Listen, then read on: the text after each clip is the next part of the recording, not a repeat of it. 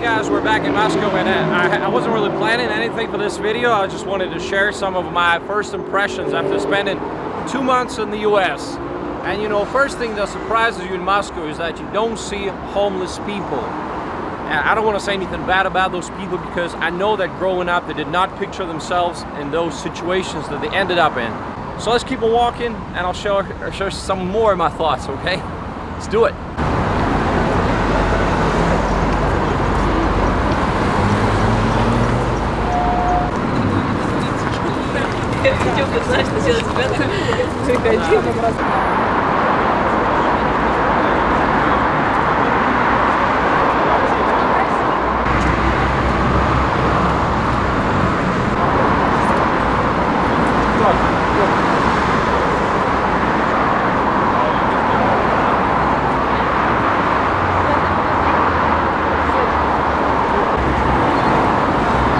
Second thing I wanted to mention is the prices in Moscow are a lot cheaper than they are in New York City. And I'm mostly comparing to New York City because they're the biggest cities.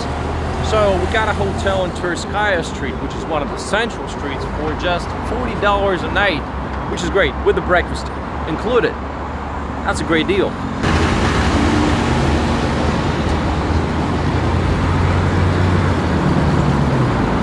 Another thing you immediately notice in Moscow is that people are trying to impress other people. That's what they refer to as conspicuous consumption. People are still stuck in the paradigm of trying to say that, hey, look how far I have come. You know, I was able to buy this BMW. You see a lot of Porsches. I'm pretty sure we'll see some exotic cars. We'll see a lot of limos. So people are all about like trying to impress other people. But at the same time, like comparing to some cities in the US, like Chicago, they don't have to be afraid of carjackings. Those don't happen here. You know, some people in Chicago told me that they wouldn't buy a nice car because they're afraid to be carjacked. That's not good, of course. All right, we'll continue our tour of Moscow. Stopped to get some food, and I got a tuna sandwich. Pretty good. 600 rubles. Tuna sandwich, eggs, and even black caviar. Isn't that amazing? I ordered chicken salad. Probably it's like classic Caesar salad, okay. And lemonade, maracuya with passion fruit with tarpon. They actually gave me gloves to start with the sandwich because I might get messy. Let's do it. Oh, one check. Behind me is the first McDonald's they opened in the USSR. And when it was opening on that day, they had thousands of people lining up to go and try an American burger, which was, you know, everybody dreamed about it. Like America was just something too far away, you know. It was like another planet. So trying, you know, it was like the easiest way to touch America, to try an American burger. And you see, this place is still popular today. There's crowds of people, and we're gonna pass because we already had something to eat, right? Okay, let's go.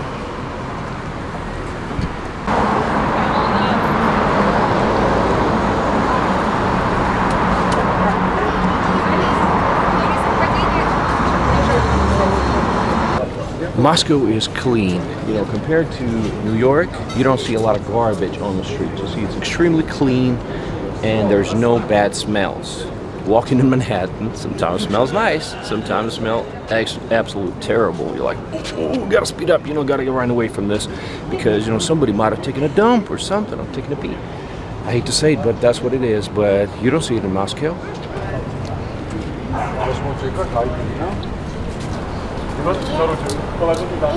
Another thing you notice is the huge income gap of Moscow. So when we landed in Moscow, we were taking the a taxi from the airport. First thing I saw was a Rolls Royce. You know, during the 2 months that I spent in the US, I only saw 2 of those. You know, and it took 15 minutes in Moscow to see a Rolls Royce. And as you can see, there's a nice Mercedes, and just around the corner we saw a Lada, which is like $300.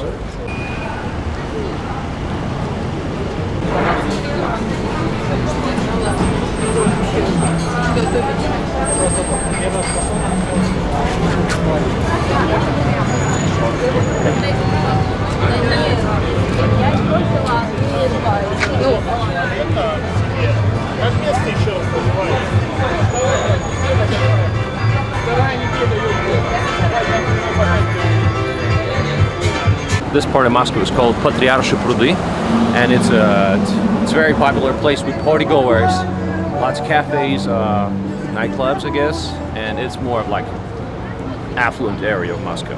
So an apartment here, you're looking at probably $500,000, maybe more.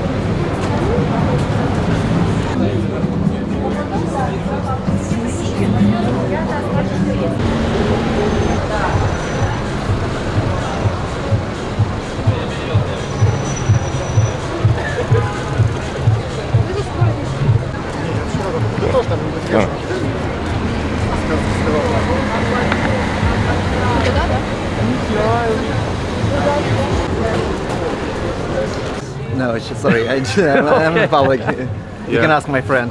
Absolutely. What's your name, man? Oh, my name is Maxim. Where do you come from? I come from France. And you've lived in Russia for how long? About 2 years now. Okay. Well, tell me 3 things you love about Russia and that are different from France. Okay. I like the fact that women are not the most materialistic person in the planet, people on the planet. Second, I like the fact that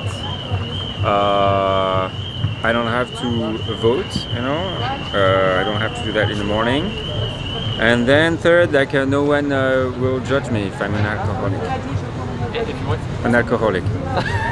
Because you kind of fit in with the crowd, right? Yes.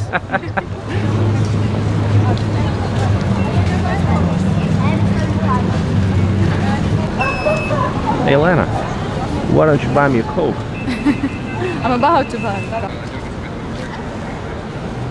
Только вы меня не надо снимать. Так, все, понял.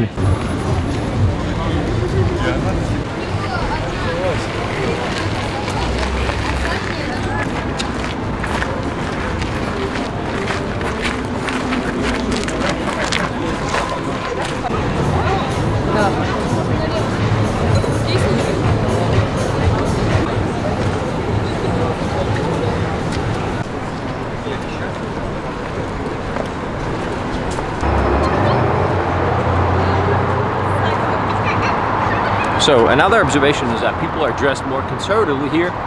You don't really see a lot of people like pink hair, green hair. You know, everybody's dressed like nice and pretty conservative, just like I am, you know, simple stuff. Another thing about Moscow is it's gigantic. You know, just look at it. To go from one place to another is almost like 20, 25 minutes, and I'm a fast walker, okay? So a lot of times you have to rely on a taxi or subway. Otherwise, you wouldn't be able to reach anything. Whereas in like Manhattan, you can walk from Central Park all the way down in like 45 minutes. So it's a very different story. But in Moscow, oh boy, you see me walking, right? It's gonna take me forever.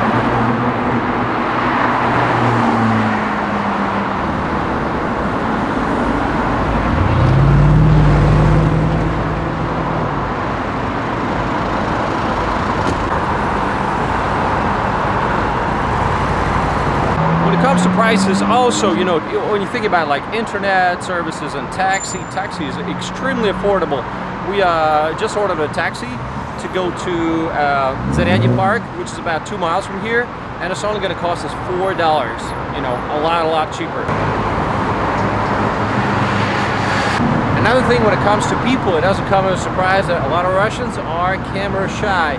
You know, you point a camera at them and they're like, I don't feel like being on camera today or right now, you know. And in America, it's all about like, oh, you know, you're gonna give me some publicity, you're gonna make me famous. I want to say my Instagram because I have something to offer, some service, some product, and that's the biggest difference. And also, Russians are very reserved. Again, I'm talking about the majority. There are some people that are more like extroverts. They're hungry for attention, but when it comes to like the general public, that's my impression compared to America.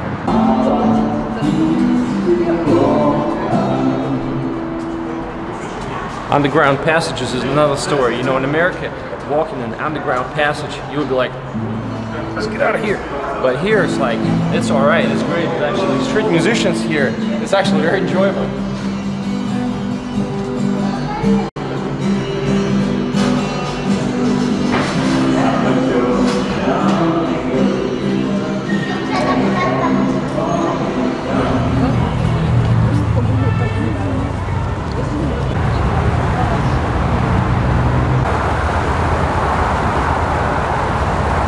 We have come to Zaryadye Park, which is one of the new developments in Moscow. Very nice park. But what sets it apart is this thing, the observation deck that kind of sticks out on top of a highway. So we get some good views now.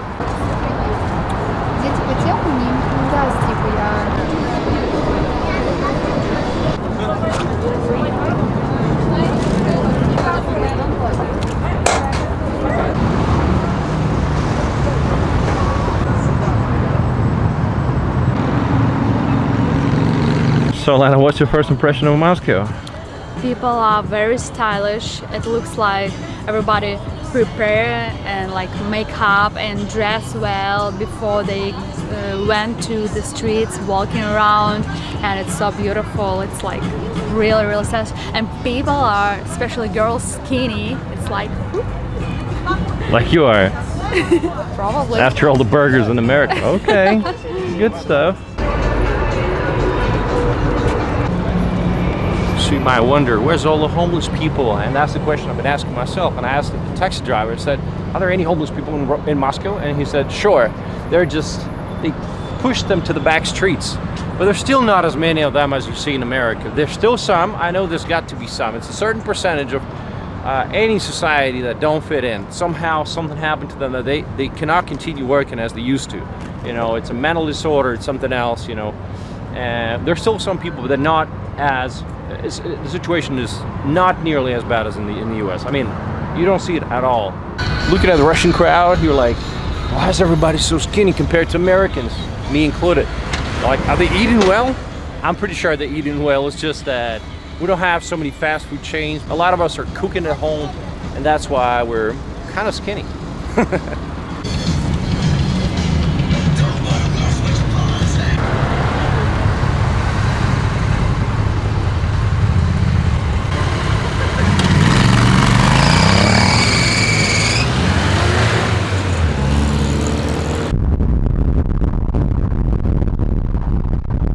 So, like I said, in Moscow you feel safe, and right now it's 9:50 p.m.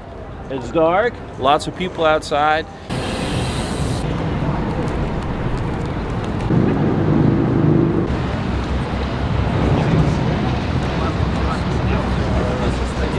It's basically like a rooftop. You're sitting on a bridge, nice view, some people drinking alcohol, and you know, basically a nice view for free. You don't pay for that.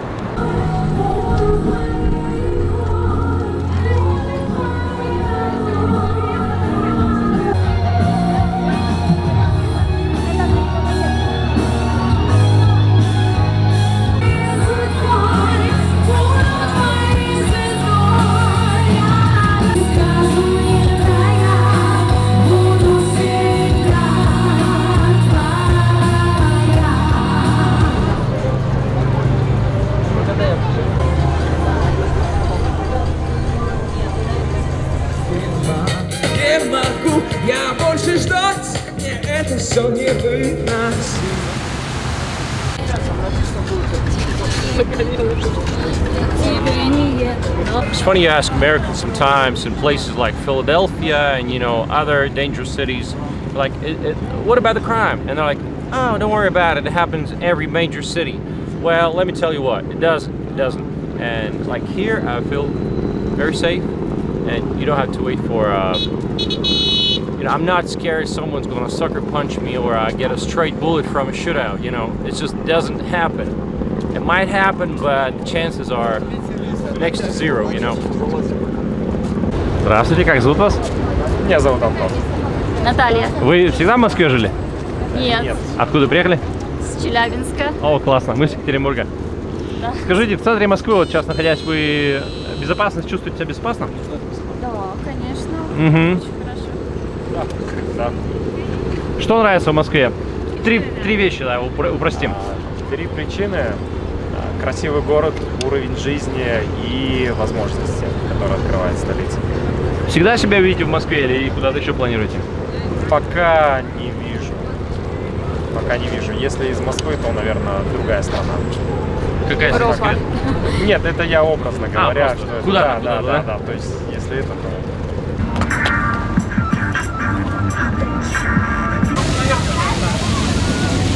Помнишь?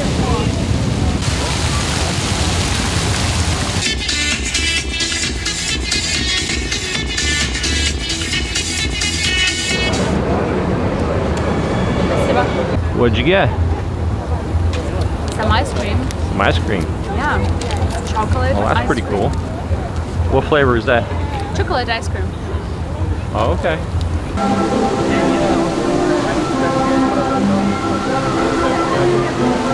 So we've been walking down Moskva, down to Gorky Park, listening to the wind of change. And honestly, it's 10:30 p.m. Everybody's out there enjoying themselves. Nice music, fountain show. I love it. Another thing that's really popular in Moscow is car sharing. And we figured it was about 30 minutes to walk to the hotel. And I just saw a car, it's a car sharing car, Yandex Drive. And I said, Lena, let's just go get it. You know, have a nap, so just unlocked it. We're good to go. Lena, jump in, we'll be there in no time. 7 minutes to go, and it's 10 rubles per minute, so it's gonna be like 70 rubles, which is $1. You know, can't beat that. It's 11:20 right now. So 5 minutes later, here we are. There's the car that I parked. There's another car, sharing car. It was only about 5 minutes of driving, and it cost me 60 rubles. So it's like less than $1. Hey, Elena, what's the time? It's 11:30 p.m. Oh, wow. And the city's still partying, right?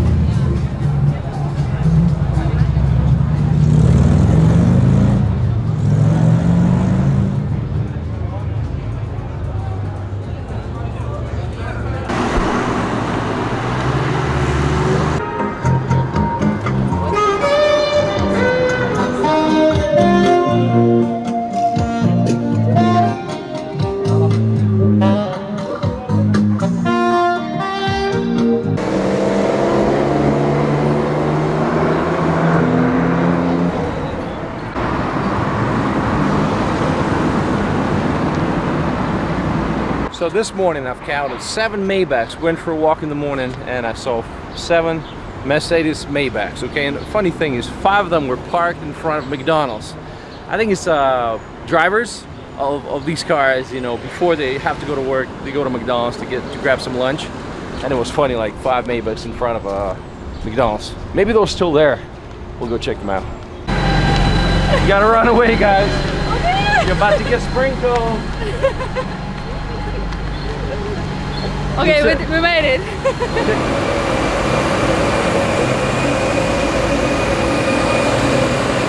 This guy is getting the ticket. Parked in a handicapped spot. You don't do that. I've met my friend Katya, and she used to live in Yekaterinburg. Now she lives in Moscow. But what's interesting and what I want to talk about is because she has this experience of staying in New York City for 6 months. Is that correct? That was lovely, yes. You loved it. You loved it. So my question would be about living in Moscow Right. and living in New York. All right, let's try doing this. Let's do it one by one. Okay. Where did you feel safer? I felt safer. I feel safer equally, like Okay. pretty much, like well, Moscow, New York place, right? But like if there is an accident, I know I'm safer in Moscow because I got free medical care. Oh yeah, that makes sense. You know, things you want to do today. How many events are happening on one particular day? Would you say which city has more to offer? New York. That's New York for sure. Well, at least the events I care for more. I mean, like it's still like when I moved to Moscow, I needed to create events I care for. I mean, like I think here in Moscow it's more like, you know, like how cool you, how like it's about like I mean, how you present yourself, and it's all about image, and it's like people a little more scared like to show their vulnerable parts. And when I was in New York, even New York is considered to be like, it's like a bit posh, and like there are like, you know, rich people. Yeah. But I've met rich people. I've met people who have like, who live by the Central Park, right? And I felt like I can talk to them, and like I could connect, and we can discuss things. And if you're talking about events, like, oh my God, there are so many. Oh, exactly. And like, I mean, like, and maybe you can, maybe I didn't go to the expensive events, and maybe they're also posh and cool, and like you need to really look a certain way. But like when it was like to go to the brewery or to the comedy, like, you know, event in the cafe, or story like slam thing, or maybe like, you know, just to sit with somebody in the park and listen to the music and just chat. That's my favorite thing, and New York is like full of it. Right. So that was my impression too. It seems like in Moscow people are care so much about impressing other people with what they have, and it seems like in New York and in the US in general, people care more about like investing, making sure that their family's future is secure. You know, kind of they might live in a really nice house that's worth millions of dollars, and then just drive a regular car, 5 years old. You know, not really care about buying a Mercedes. Yeah, I think it's more. But in Moscow, it's more about like, look what I'm driving. It's like new money effect, I think. It's still like relatively new. I mean, like I feel like in US, even though it's not such a long history, just a few hundred years, it's still, money are like relatively old. There are people who are like, oh, it's okay not to show off. Like, I mean, like, I know I'm worthy. Like, you know, why would I like wear all this not very comfortable clothes when I can wear a t-shirt and like, jeans and like be just a guy, like, you know. So, and here I think we're still on that stage, but I think it would come. I think some people already there, they don't need to, but not too many maybe. What it is you learned about US that impressed you most? Well, I've learned to love New York City. that's something that I hated it before. Oh! You see, a lot of, and I think that's the situation for a lot of people, because they come to New York a couple of days, and it's, you know, and they carry that luggage all over the streets, and it's just so uncomfortable. It's kind of like surviving New York before you see the real America. That was my impression. It was like a couple of days in New York. All right, we'll get to see what was that? Some shows, you know, things you got to do. You know, check the boxes. Check. That's right. But this time, I really learned to enjoy it, because I was driving. I felt like I was just another guy living there. Blending. That's the key. For a few days, we lived in outside of New York in New Jersey. Right. So you would kind of drive in, find park, and go see this. You know, we walking. You enjoying it, and I got to see all these different neighborhoods, and I have a very a better understanding of what the city's all about. Right. So that, and then also, well, I got to see so many new cities and bigger cities. Before that, my exploration of the U.S. was limited to like smaller cities and towns, and now I got to see all the cities in Texas and Chicago and all that, you know, big city life kind of. So that's the revelation of this trip. All right. No, I get the feel. Hopefully we'll see it in the videos which are to come. Okay. We're all looking for them and waiting. So I have another question. I'm curious how New York City people are different from the people like in the other parts of the US.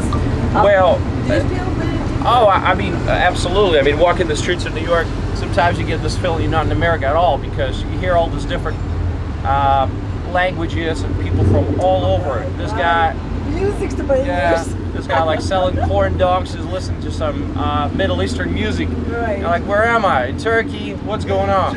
Right. You're traveling from like across the world. Like, you know, Lena and I, we took a trip to this. It's called Borough something. Well, that's where a lot of Orthodox Jews live, and so all of a sudden you see different cuisine, different people, different culture. Very different culture. We went to this Queens part of New York. You know, Queens is huge. It's like a city by itself. And we went to this Flushing district where we met this guy that we knew, and it's predominantly Asian. And we went to Queens Botanical Garden, and all of a sudden you find yourself in Hong Kong. That's nice. Like everybody's Asian, you know, and they speak. You know, I had to practice my Mandarin. I was able to. Oh, really? Like, you all know, of a sudden, you know you some Mandarin? Wow, I do a didn't little know bit, but you're still in New York. Like that's the beauty of it, you know. Have you met any celebrities? Don't think so. I've met so many, I'm sorry. Okay, so there was like Gwyneth Paltrow, there was Matthew McConaughey. I mean, like I haven't like met them, but there is like an Apple store in Soho, and there's a tiny, like really small, like you know, theater there, where they're like on the second floor, where they invite like you know celebrities, and you can sit like you and me, like you know, like maybe a couple of meters away from them. I would always come in advance and sit like in the first row, and like they would like you know talk about their movie that was coming up, and I was like you know sitting right in front of them, like you know, and you could ask questions. Wow. And I was so scared. I mean, like I was like you know, so starstruck, like oh my god, all these people from the TV. Okay, so there was this girl, Julia. Oh my god, she was like in Dexter, like you know, I forgot her name, but she was like in some teen movie, 10 Things I Hate About You. She was like a girl playing there, it's like all teenage, like you know, movie, and she was like in a new YouTube series, and she was presenting it, and Julia Stiles, but that was her name, and I was like, I have a question, and they were recording the podcast, like the Apple podcast, like from all those interviews, and my shaky voice, I don't remember what I asked, but my shaky voice was given away. So you made it on the podcast. Yes, That's cool. I That's made cool. her answer me. I was like, oh my god, I'm so part of it. Oh, see, that's the thing about it. Everybody's just a human. We make them bigger than human, but they have their vulnerabilities and all of that. I know, human, but And- they're still stars. Right, and I never wanted to be anybody important, and so when people are like, oh, you're that guy making videos, I'm like, well, I'm just a guy, you know, I'm just a guy. What do you expect of me? Because What kind of your personality is still leaking in you? You say that this Bulgarian guy said, oh, you're the same humble guy. Humble guy as you are in your videos, so some personality of yours is leaking through, even though you're behind the camera. Right. Could you like kind of analyze what other traits of yours are leaking? I think it's not being too cheesy and annoying, and I guess humble. You Okay, know? what means cheesy? Not too cheesy. What does that mean? Oh, okay. It's like trying to appeal to everybody. Oh, okay. So you're like, you know, I have my being probably like overexcited. Say we order something, I say, "Oh, this is so fantastic! I've never had anything like this before. You guys have to try this one." You know, and like watch now, like, oh man, I'm tired. Even though you can, right? Right. Oh, I know. Yeah, like I nurture the Especially you know when people are trying different foods, and it's just so expected. You know they're going to be excited. They're trying to, and then they give 2 seconds pause, and they're like, it's good. Like, I knew you would do that. You know, like I can't eat that. You've got to impress me Right. next time. What's the point? Before we say goodbye to Katya, I just thought, you know, she has a very cool story of relocating to Moscow from Yekaterinburg, and she did it with zero money in her pocket, or next to zero. You want to tell me about that? Okay, so I came back from US heartbroken. I was in love with an American guy, and I was like, I didn't get the visa to go back, and I was like, oh, I'm so sad. And I decided if I can go to US, I'll go the next best thing. I'll move to Moscow, and I was I didn't have a lot of money, so I put 5,000 rubles, which is less than $100, like in 80 my bucks. pocket, 80 bucks. and I bought my train ticket because it's cheaper. One way to Moscow. My friends gathered at the railway station in Europe and said, here's the ticket back. Anytime, it's prepaid. And I'm like, that's so sweet. So when I came to Moscow, I stayed with my grandma's friend and like on the outskirts of Moscow, and I slept on the couch, which was this long, so like this. Right. And I was looking for a job everywhere. And like the thing that I found which was suiting me, I came to Moscow with a plan. I really wanted to teach, learn about storytelling, teach storytelling. I thought it's like the key to the things I want to do, the difference I want to make. I want to teach people in Russia being freer with their stories, to feel like the power and like being able to tell and share and to connect better. So like kind of work with this Soviet background. So, and like that's why I needed a job, and I came to the hostel. Like I can do hostels. I've been doing it for 4 years in Yekaterinburg. Can I work like 2 days and 2 days have off, and that's how I organized my club and worked here and get through. And I met my husband in the hostel, and we rented an apartment, and now we have a baby, and I still teach storytelling. And how long have you lived in Moscow now? Well, it's been like 5.5 years. 5.5 years. Yeah. Okay. A lot of time, God! I guess that shows you can do whatever you want to do in life. If you really want it. If you really want it. Well, if there's a passion in your heart. Perseverance, guys. Perseverance. Well, you just really need to want it. Oh, okay. What are we eating today? We ordered okroshka. This is Russian summertime soup. It's called. It's basically like zimny salad, like oливье with kvass. That's right. Yeah, it's I like add some hren, horseradish, and sour cream. All right, let's take a look at what it looks like. Yeah, basically it's like salad with kvass. It's a summer soup. And we're drinking mors, which is a berry drink. Fantastic, but it's really hot outside. And they wouldn't let us in because we haven't been vaccinated and we don't have those QR codes. Terrible. But our main dish is ribs, because it's a rib restaurant, and some veggies.